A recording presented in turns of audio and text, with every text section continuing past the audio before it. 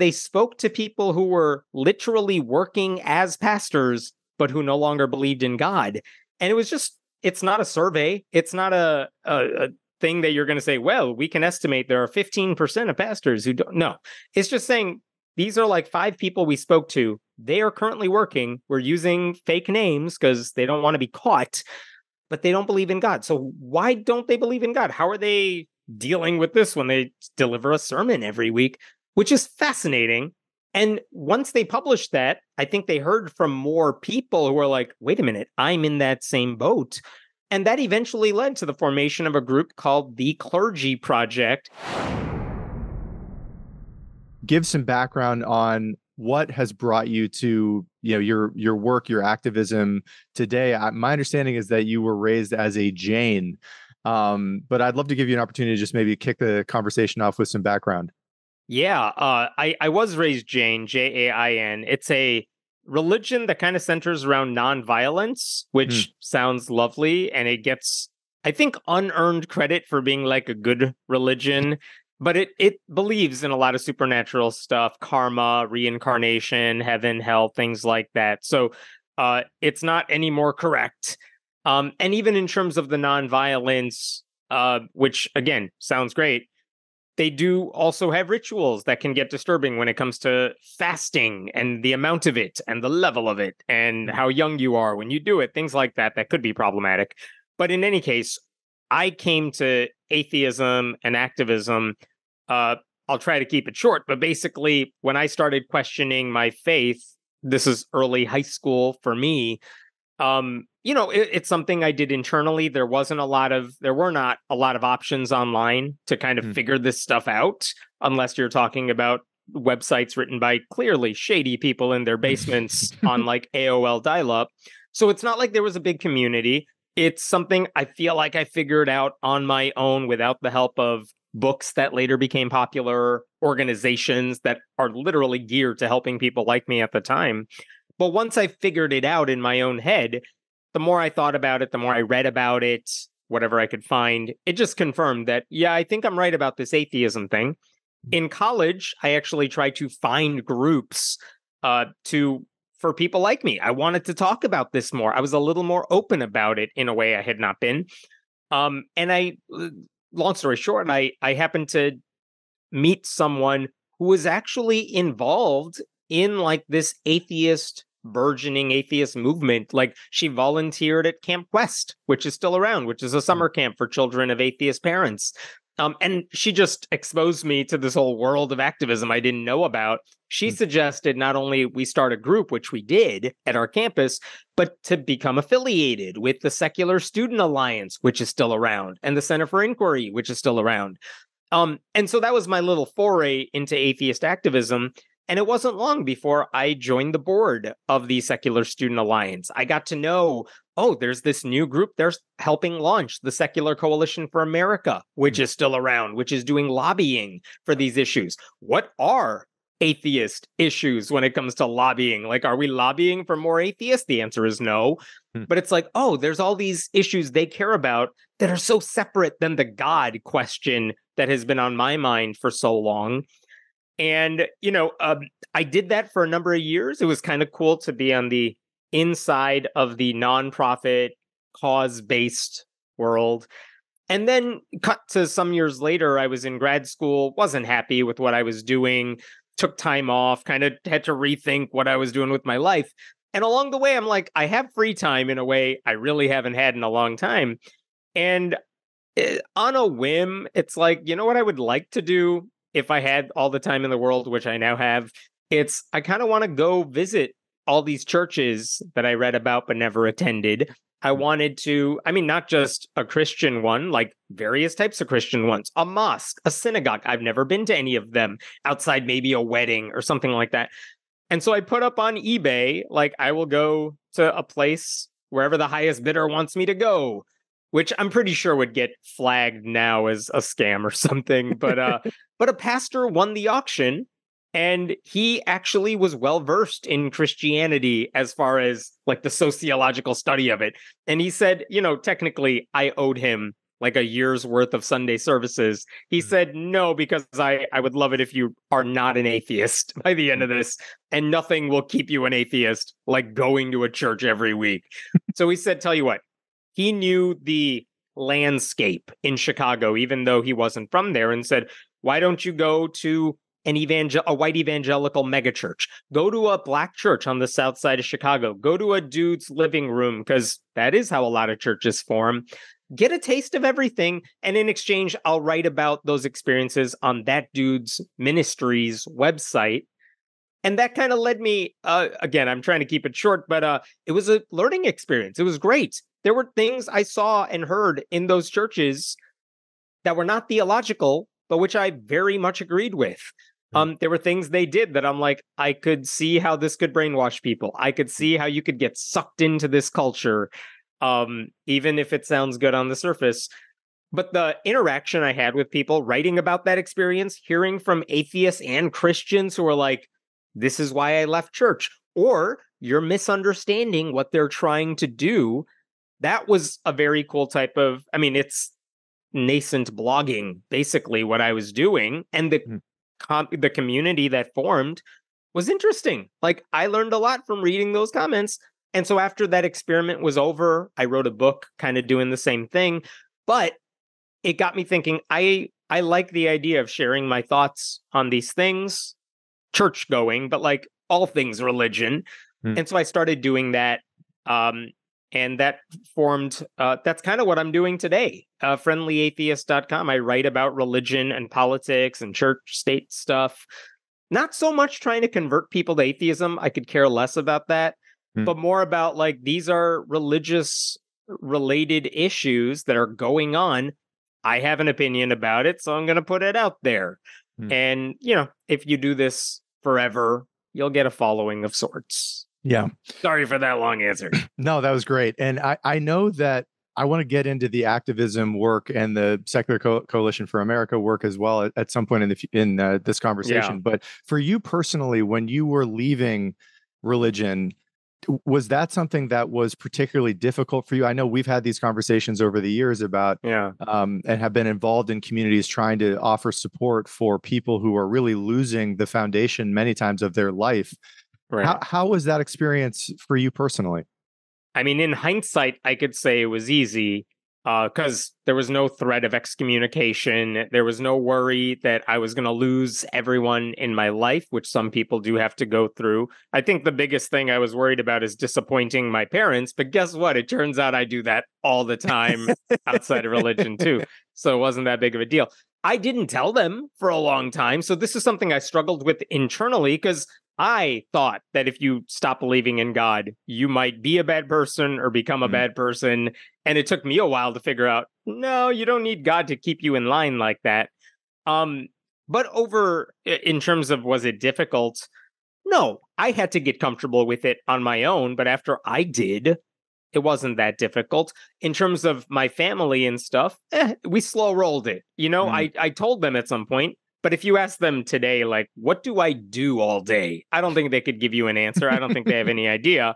And they've just come to the understanding that I disagree on the religion thing, but we don't talk about it to keep the peace. Otherwise, we have a good relationship. So, like, it's not as bad as it could have been.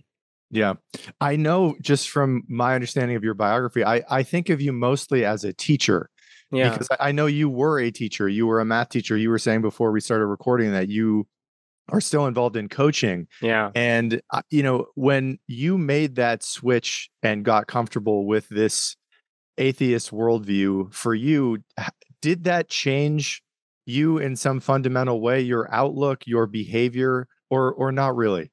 I mean, in a sense, when I was in grad school trying to figure out, you know, I wasn't happy. What do I do with my life? I mean, I'm not going to say I made this change because of atheism, but I think part of me was like, I only have this one life. Why am I doing something that's not making me happy? Yeah. And I mean, I did eventually make that shift of dropping out of grad school temporarily and then later permanently and switching to a different like degree course. I mean, that was a couple years of awkwardness and like, what the hell am I doing? I mean, I don't want to revisit that time in my life, like right now, but ultimately I could say, like, I feel like that was the right move for me at the time. But so it did impact me in that sense. And it wasn't just, I'm not happy with pursuing grad school on the path that I was going down. It's, I started working with those groups I mentioned, those nonprofit atheist groups. And I'm like, I'm really passionate about this, but no one in my life circle has ever told me nonprofit work was a future, or that, you know, anything else that wasn't medicine, which is what I was doing, is really possible. And it's like, besides the nonprofit activisty world, like I could probably do just fine going into teaching. And then I would also have a little more time relative to medicine to pursue all these other interests I have, which I'm suppressing right now because I was in grad school trying to focus on that. So in that sense, like it wasn't just the philosophical, I have one life, even though that was a part of it. It was the, I found something I'm super passionate about. I love reading these books that are slowly starting to come out this is early 2000s before the new atheist stuff.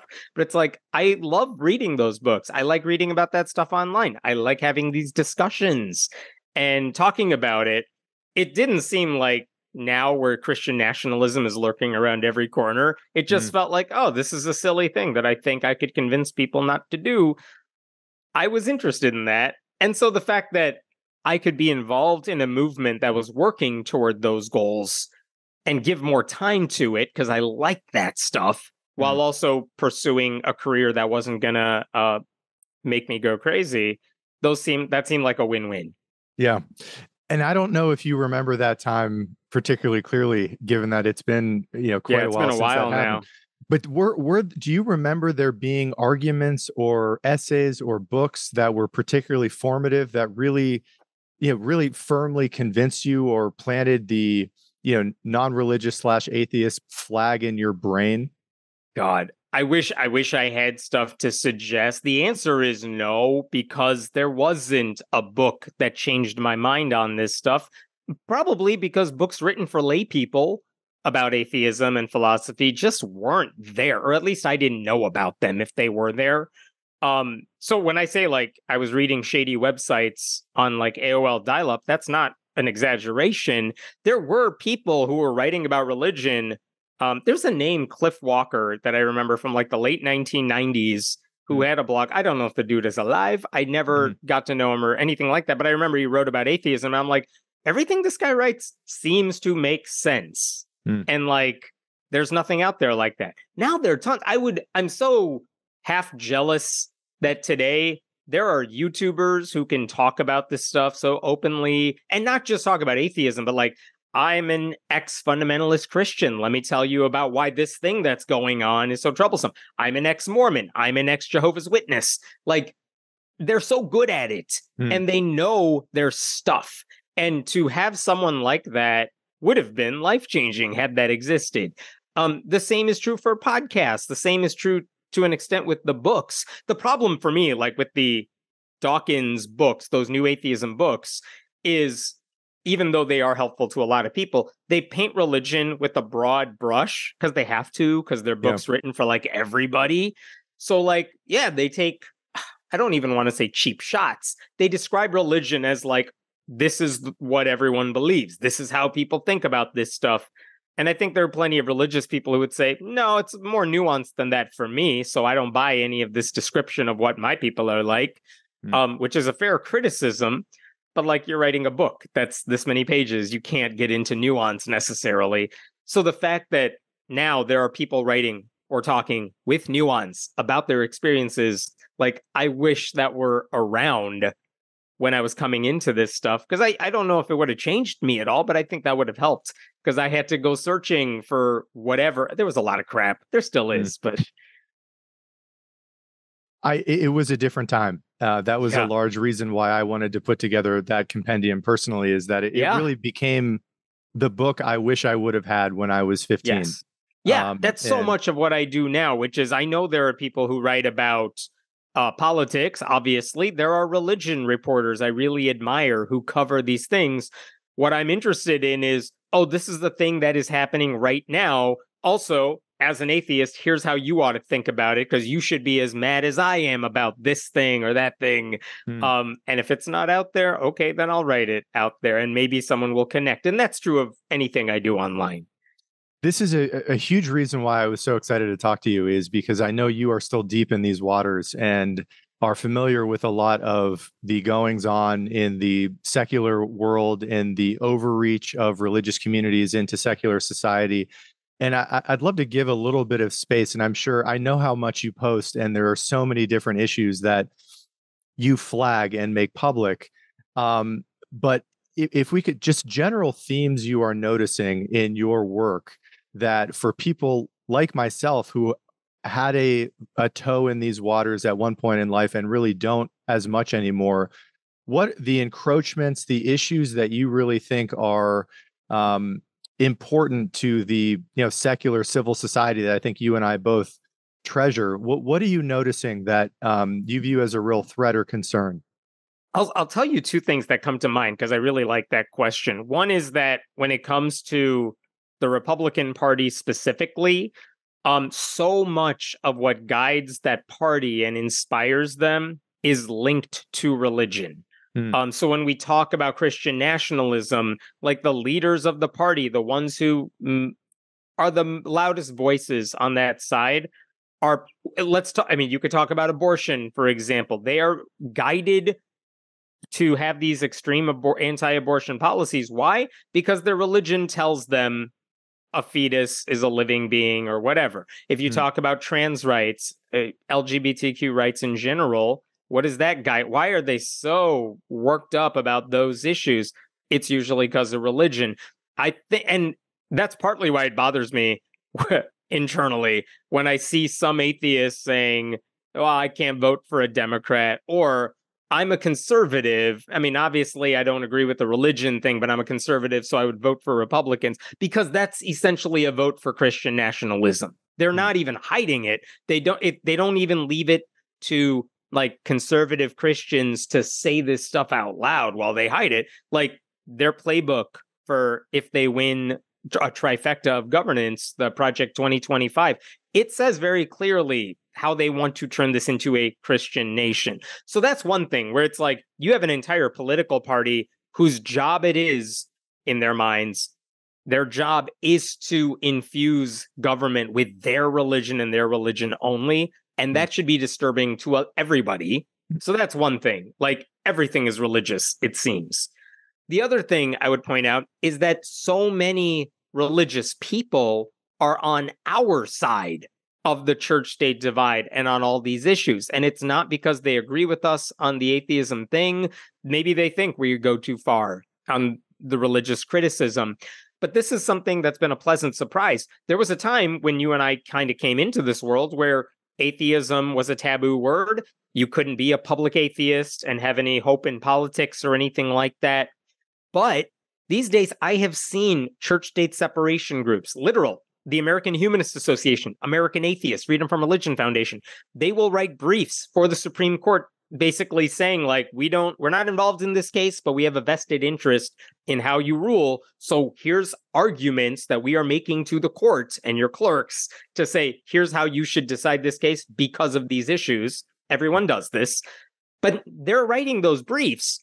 But when you see who's signing on to their briefs, they're usually not doing it solo, which is something they did a decade or two ago all the time. Now you will see they are writing that document and it's signed off by like progressive Christian groups, church-state separation groups, Jewish groups, Hindu groups. Like there are so many religious groups that say, we disagree about the religion thing, but on the matter of keeping the government out of this and letting us decide how to make this work in our lives, we want to see the following outcome. So the fact that we have so many more religious allies is such a good change that to me, it's like, you know what? We'll let the God thing, that's such a low priority now, because I don't care about convincing those people God doesn't exist. So I don't have those conversations or debates or anything like that. I don't care. Are you on my side when it comes to this bill, this issue, civil rights? If you are, you know what? We'll save it for when we get drunk at a bar and we can argue about the God stuff later. So that is an amazing change. I feel like so many of the stories I write these days that involve politics and religion, there are so many religious people who can read those stories or watch those videos or something. And it's like, okay, I'm not coming to it from an atheist perspective, but I agree with everything. Because why wouldn't they? Because nothing upsets Christians more than Christians who twist their faith and make it look really bad. That's true of practicing Catholics. Like, overwhelmingly, most Catholics in the United States are pro LGBTQ rights. They support abortion rights and things like that, even though the Vatican obviously feels differently. It's like, yeah, a lot of religious people don't necessarily agree with the doctrine they're supposed to believe in. And who's fighting for that? It's us. It's the church-state separation crowd. So that's been a surprising change that I've seen, like, over the course of several years. I probably should have started the conversation with this question, because I've seen in preparation for this interview, you answer this, and it is still, I think, in some circles, such a loaded word. But the word atheist to you, what exactly does that mean to you? Sure. It means you don't believe in a higher power. I'm not saying definitively it doesn't exist. You can't know that, whatever. I'm just saying I don't think there's a God out there. I live my life as if there's no God out there. But I'm not the first person to say this. It is one answer to one question. Atheism. Does God exist? No, I don't think so. Like, that's the end of it.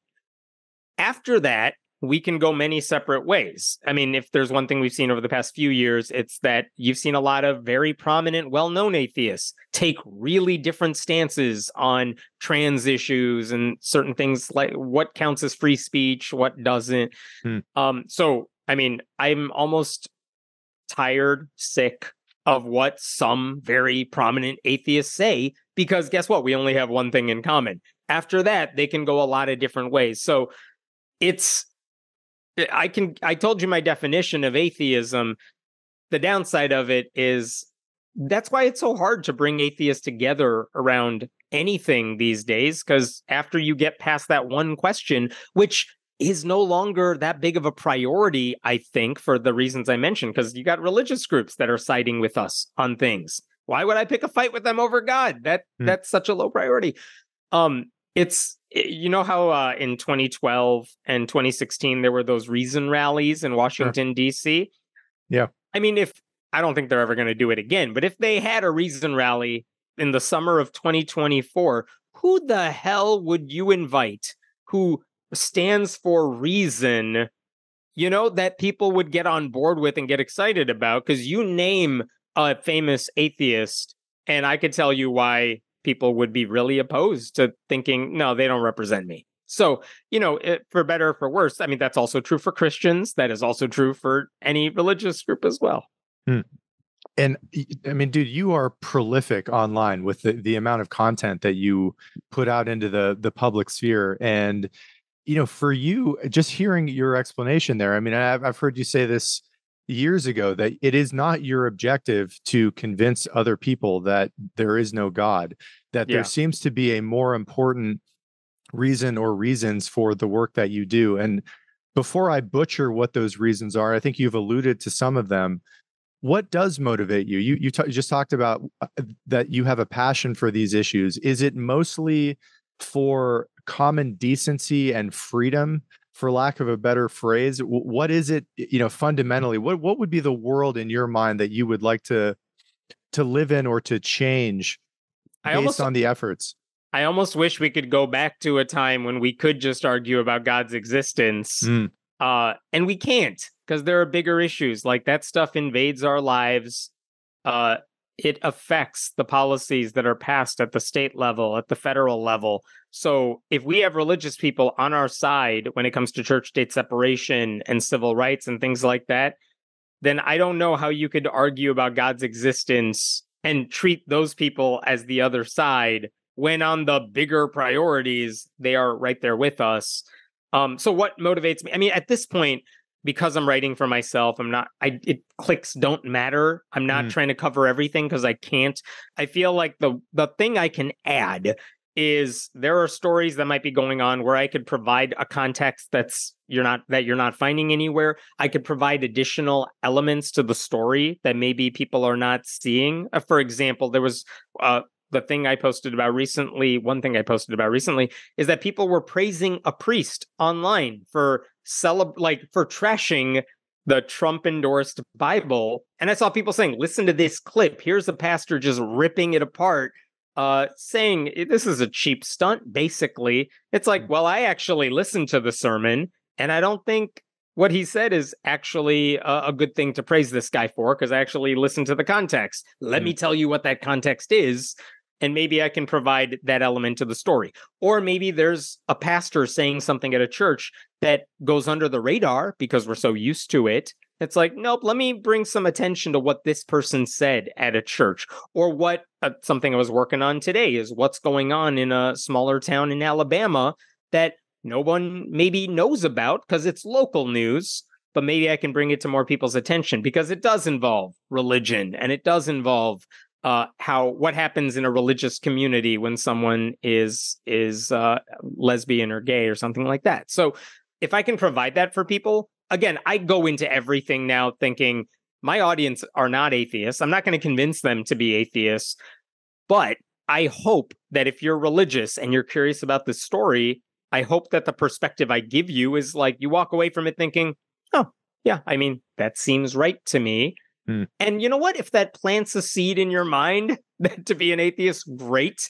But I won't know about it. But I think that's the best I can offer. This is why I'm a really bad guest on like the Atheist Experience with Matt Dillahunty and stuff. Because like I don't care about the callers trying to argue God's existence. It's just I don't think about it. I don't talk about it. I don't read about it. It's boring now to me. That's not trashing like the people who care about that stuff. I just don't care. But if you want to talk about, hey, this is happening, they're trying to pass this law. Why is Mike Johnson dangerous as Speaker of the House? Okay, I have thoughts about that. And I think I can argue those effectively.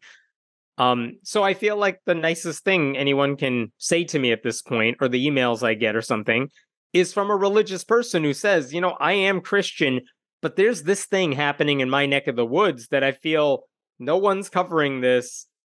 The Christian media is not covering this, but maybe it's of interest to you. I'll give you an example, my favorite example in recent memory. This might have been a year and a half ago, but there was a church in Texas, and they were known for putting on these it's a mega church. They put on these big theatrical productions with a Christian theme. And like, there are some videos online of a different church doing something like this. Hilarious, because it's like, oh, they don't put on the nativity play. They put on like Star Wars, but Jesusified or something. And those videos are hilarious. But this church in Texas put together Hamilton the musical. And I thought, what, did they make a Christian version of Hamilton? Because like you can imagine, oh, youth group Hamilton's going to be insane and everyone's going to make fun of it. No, they put on the actual play Hamilton with the set, with the costumes, they were amateurs, you could tell, but they were good amateur. Like if a high school put that on, I'd say that was pretty damn good. But the thing they did is they said, we're going to live stream this for 2 nights. And after night 1, this is when word started spreading. I got a copy of night 1's live stream. And then they said, we're not doing this tomorrow. And I don't know what happened there, but it's like, oh, but I have a copy of night 1. And I could go through the video. It's like, well, I know this is such a great mix of my worlds. I love theater. I love musicals. And obviously I have a thing about religion. So it's like, wait, I'm going through the show. You could tell this verse changed. They made it PG because they didn't want to say this out loud. Oh, they changed this lyric to say like, hey, Eliza, you should find Jesus. Like they changed important verses to do stuff. And the kicker is at the end of the show. Why are they doing this? At the end of the show, the pastor comes on stage because he said, basically, we put on this so all of you would come to our church to come watch it. And all of you live streaming are watching this online. And now I want to tell you about Jesus. And in the midst of doing that, he basically says, Jesus can fix you of whatever problems you have, like being gay. It's like, did you just tell a musical audience that there might be a problem with being? So, I mean, oh my God, they're doing this thing. And that's the sort of thing that might have gone under the radar because churches put on shows like this all the time to lure in new customers. But the fact that I could add to that and share the clips and show people, here's why this is a problem, that actually made national news after a while, to the point where like Lin-Manuel Miranda like had to address, we're getting lawyers on this because what they did is actually illegal. You cannot perform Hamilton even with changes. It wasn't a parody. They were putting it on with some changes. What they did was illegal, and they stopped because the lawyers were like, that's copyright infringement. You cannot do that legally. Like if a high school theater wanted to do Hamilton the music, they can't. It's not available for sale yet. So anyway, that's just a thing where I'm like, oh my God, this story was made for me. And I can share it with an audience that understands the issues. And again, when I'm talking about that, I'm not making fun of the kids. They're not the ones responsible for this. What I know, though, from theater is like, you can't put on a show that good and that lengthy in like a couple of weeks. People were doing this for months, and you must have had professionals working on this for months. And you're telling me none of them realized this would be a problem? Like, come on. At that point, the church is screwing over those kids and putting them in a bad situation. That made me mad because these kids were talented too. You said, a few minutes ago that the threat of Christian nationalism is, I think, one of the motivators for you and fighting against that. And it's one of the threats that you notice just in your day-to-day work. And maybe this was a microcosm of that in some small way. But I think I have a rough understanding of what that means. But for people that are unfamiliar with the Christian nationalist movement, what would our country look like if the reins of power were given over to, this strain of thought? And I would love to have you paint that picture in as much detail as you would like. So let's separate the theocratic element. These people are not saying, let's designate the United States is a theocracy guided under Jesus. Like, they're very openly, most of them are saying, no, of course that's not what we want. We have freedom of religion in this country. But imagine what conservative Christians push for when it comes to issues. What do they think about sex before marriage? What do they think about abortion? Gay people, trans people don't even exist in their minds. The environment, because they think, whatever, we're just here temporarily. We're heading somewhere else as soon as we're raptured, right? So who cares about this world? It's irrelevant. Those are beliefs that are commonplace in conservative Christian churches and evangelical mega churches. Like Joel Osteen doesn't talk about it, but that is what his church believes. You know what I mean? Those are things that you hear in conservative Christian churches. Now, imagine that the people who run those churches are writing our laws, and those laws are designed to emphasize everything they believe. So when you talk about abortion, it's, well, you can't have one. That's a policy that's not necessarily Christian. They don't have to say the word God in there, but they can design a policy and pass it in red states that says, well, this is murdering a fetus because our religion says fetuses are people, so no one gets to have an abortion. And we're going to criminalize it and punish anyone involved in it. That's Christian nationalism. Or saying that in history books, for example, we have to talk about how our founders were Christian. That's not true. But they can pass laws saying, well, we got to give homage to the Christian founding of our country. That's Christian nationalism. When it comes to what do we do about trans people? Well, they don't think they exist. So anything that suggests trans people should have equal rights, using bathrooms on public property or in schools, things like that, those are no-goes. Again, when it comes to climate change, do you think the people in charge of those laws, if they're Republicans at this point, but if they're in red states, like, do you think they're going to do anything to ease us into a clean energy future? No. Do you think they care about a Green New Deal? No. Do they care about anything climate related? No, because they just don't accept the science. I mean, again, back in my day, the science issue here was like evolution versus creationism and what should we teach? And now it's like they're still on that. They don't accept evolution, but they've lost the court battle. But you know what they could do? They could just say, well, in the classroom, you still have to teach, you have to teach that climate change is a hoax, or you have not necessarily teach that, but to say there are holes in the argument. All those arguments like that, we got to teach the strengths and weaknesses of climate science. And then when you talk about sex education policies, these are the people saying we got to do abstinence only stuff. All of that is an example of Christian nationalism, where the people writing the laws are saying, well, this is what my faith teaches me, so I'm going to put it into policy. Like, kudos to someone like Joe Biden, or kudos to the Democratic Party, who might say, well, I'm Catholic and I don't personally accept abortion. I don't think you should have one. But as far as public policy goes, I support abortion rights. That's how it should be, because I'm not telling anybody how to live their life or how to make their decisions. I have a big problem when people go on like subreddits and make fun of Christians for living out like, I'm a fundamentalist Christian. I have 15 kids. Do I find that weird? Yeah, but also whatever, not my business. I hope you take care of your kids. That's it. Versus the people who are like, literally in Texas, they passed a law saying, we're going to give you a tax break that's going to go higher and higher if you have 10 kids. Like, that's putting a Christian belief into public policy. And again, some of these things might seem innocuous, but when they're doing it on issues that matter to a lot of people, it's not just people like us who have a problem with it. I would hope a lot of Christians, even those who agree with the positions, might say this is not what the government should be doing. And again, we need to get that message out, because this doesn't just affect us. There are people who should be on our side who may not realize how big of a threat this is. But if you are concerned, like you see, I don't want the country to be run like Alabama or Mississippi with its conservative Christian legislators, then you should be concerned about this and you should vote accordingly. You have been in this world for a long, long time. And to me, it's astonishing that the stamina that you've had in staying in this game.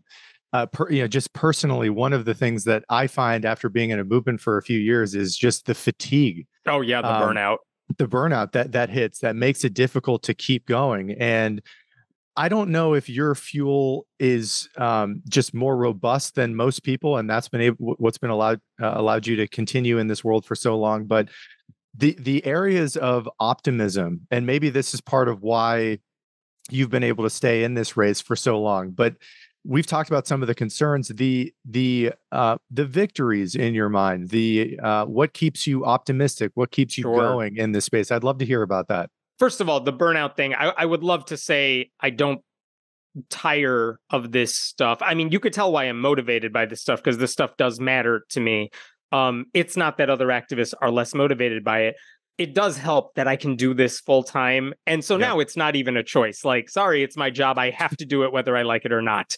But when we talk about optimism, think about some of the things, if you go back like 20 years, the percentage of atheists in America, really low.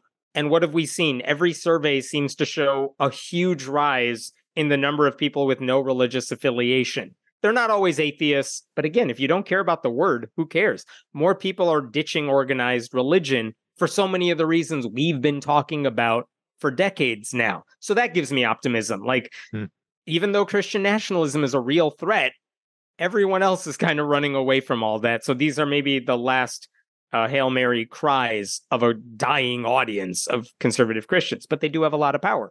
But I'm optimistic about that. Those battles of trying to convince people religion is bad for them, that it's not a virtue, we are winning that battle. So that is optimistic. Another thing that's really cool, this is maybe less covered, is the fact that it was very hard to get a read on who all these people are who are ditching religion, because atheists were always such a small fraction of the population that they were always an asterisk in every poll. No, there are now enough atheists out there and people who are non-religious that you can actually do a lot of surveys about who they are, what they believe. Like, atheists are really good when it comes to voting. Like, we vote more than the general population. We vote more than conservative Christians do. Now, there are fewer of us, so we're not as powerful, but like, we can get a sense of who we are and like, hey, politicians, you should talk to us and care about our issues for that reason. Here's another thing. How many atheists are in Congress, for example, just to name one body?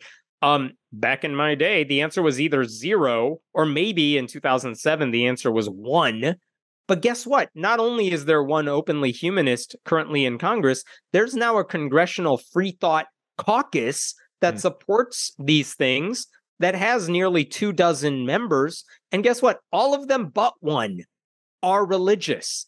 But they say, oh, you want me to support atheist rights and against blasphemy laws and support freedom of religion, and we don't want religion influencing policy. We want data influencing policy. Why isn't everyone in that caucus? But the fact that all these people are like, Free Thought Caucus? Sounds good. I'm in there. Now, they are all Democrats, but the fact that all of them but one are, at least by label, they are religious. That's an amazing thing that it's no longer a taboo thing anymore. I've seen more people running for office who are openly non-religious. They may not use the word atheist, but a lot of them use agnostic or spiritual but not religious, or they say humanist or something like that, and they're winning seats. Like, I think at last 2 years ago when I did the last count with the help of the Center for Free Thought Equality, in 2022 midterms, after those midterms, there were maybe, I'm making this up, it's about 70 people who won seats for state office, like state rep, state senate, or Congress, who were openly and explicitly non-religious. The answer used to be 0. The fact that that number has raised by that much shows, one, that they're not afraid of the label as much as they used to be, and maybe that gives other people incentive, but also that voters don't seem to think it's that big of a deal anymore either. So that gives me optimism. And I think going back to something we mentioned, the fact that there are so many resources now for people who may be questioning their faith, people like you who are talking about this stuff, again, YouTubers, TikTokers, people writing about it, though there's less of them than there used to be. That's fine, though, because people are just shifting to new modes of communication. There are voices out there that are saying these things that need to be said, and even churches can't avoid it nowadays because a lot of the people speaking out are people who are members of those churches. And they're speaking as, like, I used to be a fundamentalist Christian. Here's my take on this stuff now. I used to be a Mormon. Here's what I'm saying about it now. Like, that's another reason for optimism, because you don't need a Richard Dawkins speaking for all atheists. You have a million mini Dawkins, which is the meanest thing I could call them. But like, they're all speaking about the same stuff, but from their own perspectives and reaching audiences people like him never could. That's an amazing thing. Like, and that's not stopping. So that also gives me reason for hope. You and I obviously share a lot of agreement with many of these subjects. And, you know, I also know, and I would guess you have thought quite a bit about this. It's probably in part what motivated you to get involved in this and these issues in the first place. But I would guess you're pretty familiar with the reports of the criticism about what has occurred in American society as people have left religion, where there is an increased sense of isolation, loneliness, lack of community, fueled additionally by the addictiveness of modern technology, which is everywhere, obviously. How do you respond to that criticism? It's really separate from the beliefs themselves and more about the loss of meaning and purpose and connectedness to other human beings. I've certainly seen that in my own life to some degree. I have too. Yeah. Well, how are you thinking about that? What is the path forward in your mind? How do you respond to that kind of criticism? I mean, I don't know that there's a good response, because I think you're right. The one thing that religious organizations do really well is they bring together a lot of people. They have a sense of community that is hard to find elsewhere. It's the reason that you cannot, as an atheist, you cannot just point out contradictions in the Bible and expect that people will just become atheists, because what are you asking them to leave? Like their friend group, their social safety net, the thing that, you know, they look forward to on a Sunday morning, maybe. Because again, even if you don't love church sermons and there's a stereotype of them being really boring, guess what? After church, hanging out with the people that go there, that might be fun. So churches do community really well. But even though we want people to leave organized religion, first of all, I do think the lack of the whole bowling alone concept and the lack of social interactions and stuff, that's not a religion thing only. That's happening everywhere. I have also found, like, you know what? Yeah, we are on our phones much, but on the flip side, it's never been easier to find a community around things that actually matter to you. A lot of the people I grew up with who did atheist activism, they may not be doing it anymore, but guess what? They're really active in other causes that are adjacent to that. Because again, do you care about proving God doesn't exist? Maybe not. Do you care about church-state separation and like fighting for progressives in elected office? A lot of them are. So they work on those causes. So even if you're leaving your church, you may find a common bond with people when it comes to issues that you care about. And guess what? It's never been easier to find those people and connect with those people. And even if it is online, I know that's not the same as an in-person community or something. And again, that's not specifically our fault, like as atheists. But guess what? Those communities you find online are also strong in different ways. So I would love for people to have a better way of connecting with others in person in their community. But the fact that church isn't the place where they're going, that doesn't strike me as a problem. Now, the isolation is, but we're just introducing new problems if we say go back to church to find that community. You don't need church to have community. You need community to have community. And churches they present so many more problems than they seem to solve. So it doesn't bother me that we're asking people to ditch organized religion, because I think they can find that collaborative communities in whatever it is they care about. Yeah. And it's better for all of us that they're not finding it at a church that may be spreading a lot of really vile beliefs in the process. I think it's a problem or an issue, a nut that needs to be cracked, and that we're kind of the guinea pig generation for a lot of this transition. Yeah. And for what it's worth, the attempts to create atheist communities have failed because guess what? It's not enough to just say we are brought together by our beliefs about God. So there you go. Let's stick it together. That's not enough. You got to have passion about something. And for a lot of people, not believing in God is not a thing they're necessarily passionate about.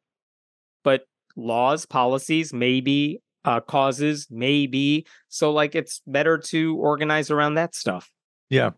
I think it's been about 15 years since we've last talked. And, we are not old men, but we are getting older. And I wonder if for people that are critical of your advocacy, your work, if they ever write into you and ask you, Hemant, you're clearly a smart guy, you're clearly a hardworking guy. Are you telling me that nothing in your 15 to 20 years of atheist advocacy has given you pause about your certainty about this? And you defined atheism earlier as not being a complete certainty in any way. How do you respond to people who come to you with that line of questioning? One, I don't respond to them. Two is, no, there's nothing I've seen in all my years of doing this that's made me reconsider the atheism thing. Now, there are plenty of atheists who have done stupid things that I'm like, oh, I hate that I'm associated with you. That's not new. Religious people do that all the time. And I could speak out against that stuff, and I have. But like, the God issue, no, nothing's changed my mind. If anything, I've just become more passionate about why we need church-state separation. And hey, if religious people want to join me in that fight, as I think a lot of them should, then great. Let's work together on that. I'm happy to say that that's true of a lot of the atheist organizations, that they have no qualms about working with religious groups when they are fighting certain battles. And they appreciate that the collaboration there too. Like, it's kind of nice when you could say, hey, this court, not necessarily the Supreme Court, but lower courts too, it's not just us saying this. Here's the Jewish group that is also on our side when it comes to this issue. So, no, nothing's changed my mind. I don't try to argue this stuff online with anybody. I get a lot more emails from religious people who are just, thanks for saying this, or I agree with you, but I am religious. And I'm like, I don't care. Like, I'm glad you agree with me. I'm glad we found common ground on that stuff. You go do whatever you want because I'm not keeping tabs on it. Yeah. I know we're getting a little bit close to the end of the conversation. There are two things I would love to close with. I'd love to close with the recent death of Dan Dennett, who is somebody I know we emailed a little bit about. Yeah. But before we do that, I would love to ask you, in my reading of the online presence right now for atheism, you're clearly someone near the top of the information resource for the general public. Who else out there are people who you respect, who you go to for information? Who are the other thought leaders that you really like and would recommend to people who might be interested in them? Thought leaders is a tough one. And that I appreciate you saying all that. I don't know that I necessarily read other atheists because, again, the blogosphere for atheism has kind of disappeared over the years. What I will say is there are people that I don't use TikTok, but I know there's a lot of atheists on TikTok who are really good and effective, or former Christians, even if they're not atheists, who do a lot of good work. There are a lot of atheists on YouTube. Genetically Modified Skeptic does a great job. There are so many atheists on YouTube who make videos. They don't necessarily change my mind on the things because in general we agree on a lot of stuff, but they present it in a way that makes me jealous because they're so good at how they do it. They're so welcoming. There are more women, there are more people of color on those social media networks as well, which is kind of great to see. I wish there was more of that. It is kind of surprising to me that so many of those voices who I'm like, oh, wow, that person made a really good video or said this thing in a way that I did not, and I'm mad at that I didn't think of it first or something. And it's coming from those independent places. Like, these are YouTubers doing it from home, podcasters doing it on their own front, as opposed to from necessarily the national organizations, which may have a different focus or something. I don't know. I feel like when I started in this world, and I'm not even knocking those organizations because I still work with them and I respect them quite a bit, but it's like they were the only voices representing atheists on any big scale. And now that's just not true. So, my advice is I don't have specific names because there are a lot and I would be remiss. I would forget a bunch of them. But if you're looking for people, search on YouTube, not just for atheists, but like for whatever element of it, church-state separation, for this story, for a certain issue that you care about, you're going to find a lot of people saying stuff. This is also true on TikTok and Instagram and whatever. You're going to find people saying this stuff in a language that makes sense to you, because maybe my voice doesn't resonate with what someone who's younger than 30 is like. What is this man saying? Fine. There are other people who are saying it too. Go listen to them. The fact that I can't tell you, oh, there's this one person you should all listen to, it's not because there's nobody out there. It's because there's so many of them out there, and you're going to find people you connect with. And if you have opinions and you want to share it, the answer is good. Go friggin' start it and do it. And I hope a year later you look back at what you made and you cringe because you're like, oh, how did I do this? And you put it this way or whatever. It's like, yeah. That's how you grow. Go start doing it. It's going to suck at first. It's going to get better, but be that voice. That's how you started. That's how I started.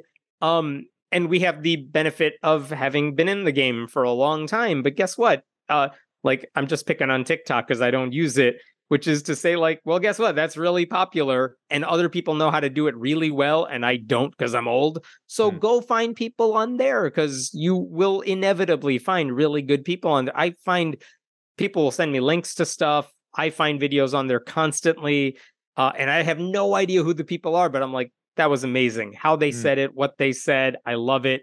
And now I got to find a way to incorporate that in whatever it is I'm doing. You know what I mean? So it's not that there are not big voices. It's that there are so many of them. You can find them. You will find people that resonate with you. One thing I would love to see, and I have made this push to the national organizations as well, is give some funding to people who are making those channels, because that's the way you can get them making more of this stuff, which is give them the little bit of money they need to keep doing this without having to think about ad money all the time so that they can keep doing it.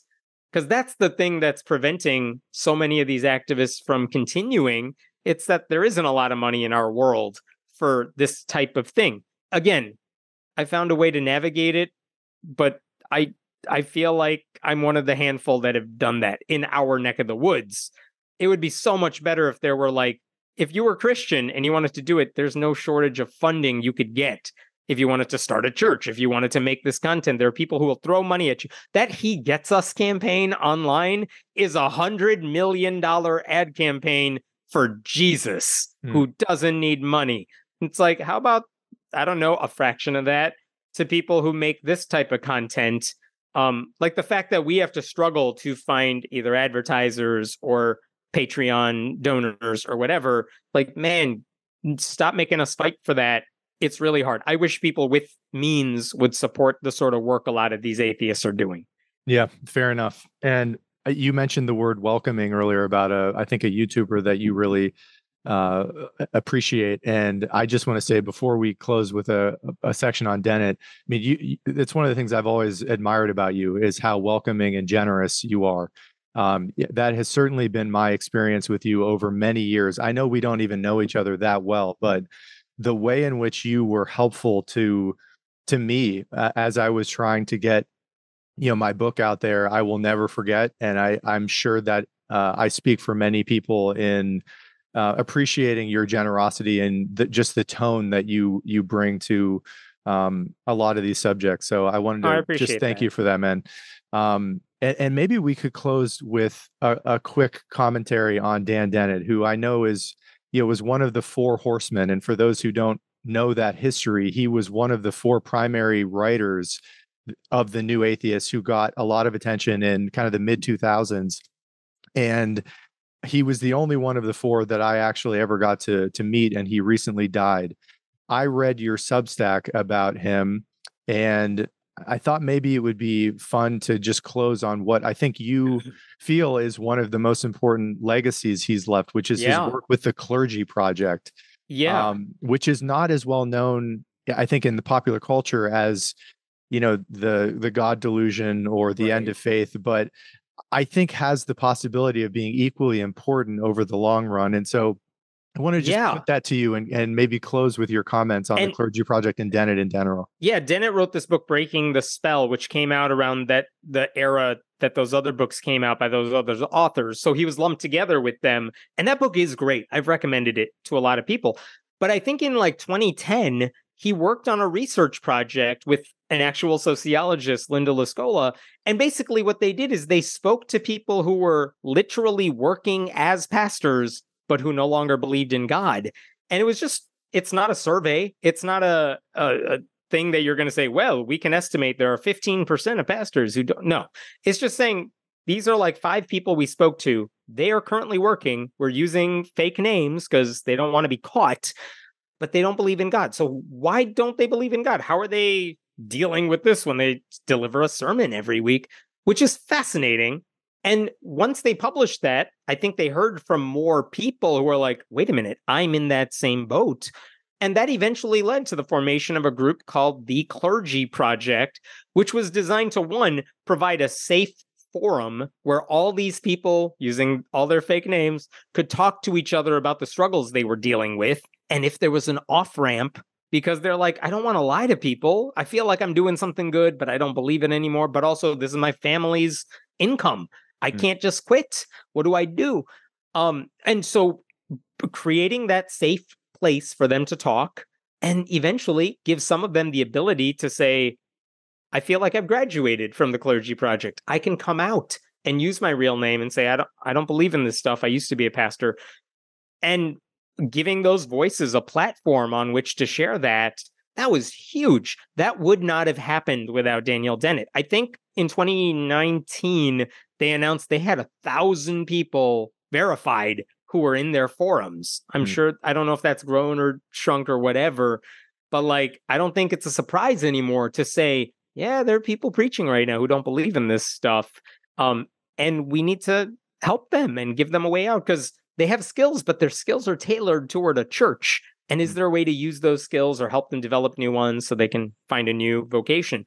But again, I think that's what a legacy to leave behind, creating or helping create that project or lending your voice as a popular author of this stuff to say, this is an important thing.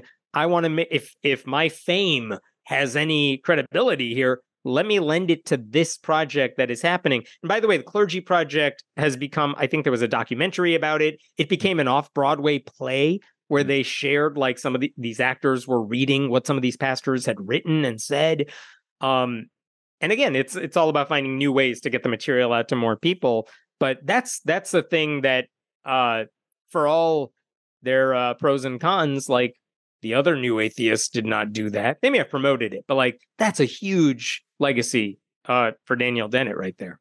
Yeah, fair enough. I think that's a great place to close. Hemant Mehta, Sure. wonderful to see you, man. Thank you so much for the time. Thank you, Dan.